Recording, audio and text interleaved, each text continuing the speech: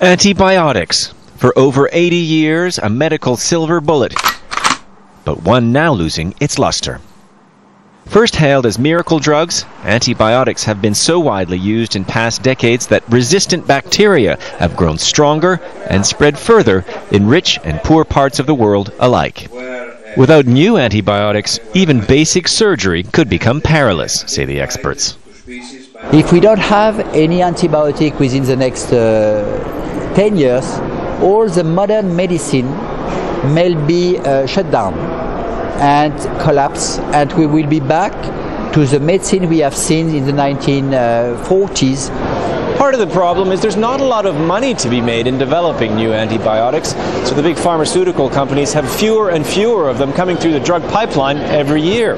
And then there are the recent political events that many scientists here feel may be making the deadly superbugs become even stronger.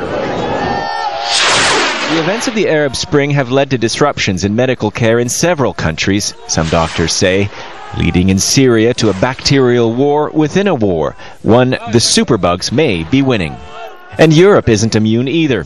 The Eurozone crisis has brought painful public spending cutbacks that may have weakened oversight of antibiotic use, a big problem. Because infection control specialists say antibiotics must be used to target specific bacteria, so both more carefully and more sparingly. And there's one big step that every doctor and nurse can take on their own. The most used instruments in medicine are these 10 things, so the 10 fingers, so with your hands or with gloves. So most of the infections you can prevent by to prevent the transmission by proper hand hygiene.